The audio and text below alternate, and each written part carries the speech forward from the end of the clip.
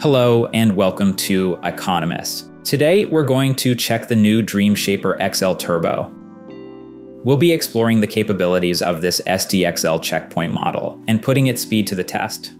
The GPU I'm using for this video is an NVIDIA graphics card with 12 GB of RAM. We're going to walk through how to use it and check out the results it produces. Before we start, if you're new here, don't forget to hit that subscribe button. And let's aim for 200 likes to beat the algorithm. Let's get started.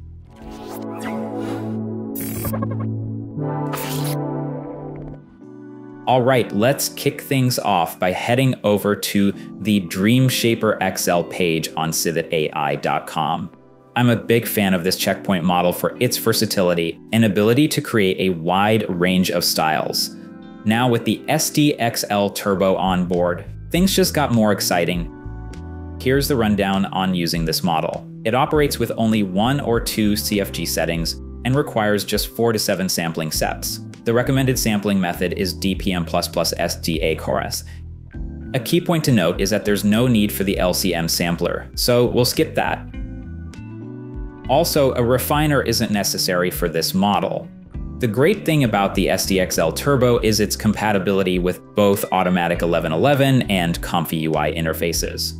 Before we proceed, it's crucial to mention a vital disclaimer. SDXL Turbo is not for commercial use unless you've got permission from Stability AI. However, you can still sell images created with it under normal conditions.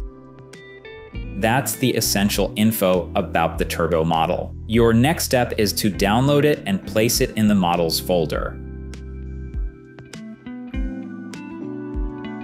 I'm using ComfyUI for this demo, but you can follow along similarly with Automatic1111. Today, we're keeping it simple. No complex nodes needed. We're just going to test this model with a variety of prompts to see if it might become our new go-to.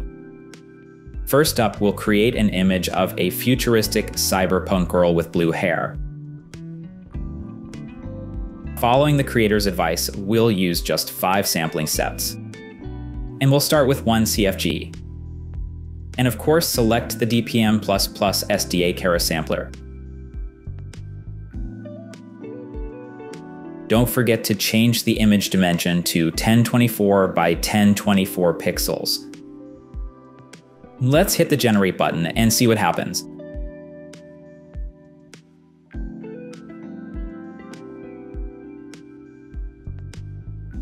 Wow, that was quick. The result is amazing.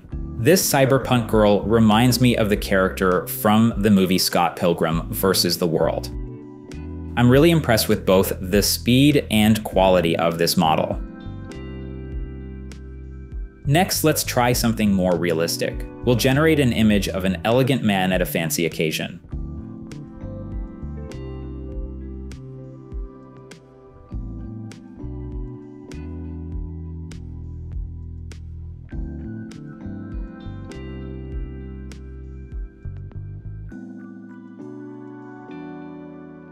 The result is quite impressive too. For a bit of a change, let's switch to anime style.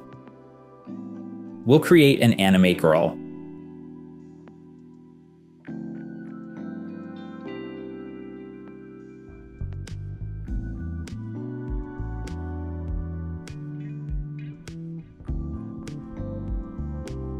This versatility is what makes me appreciate this model. You can experiment with so many styles without needing to switch between different models, and it's super fast.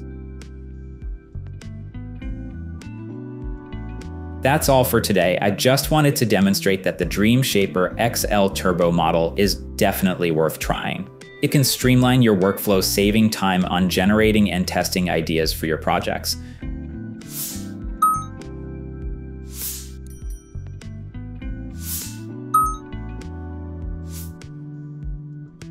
Before you go, I'd love to hear from you in the comments.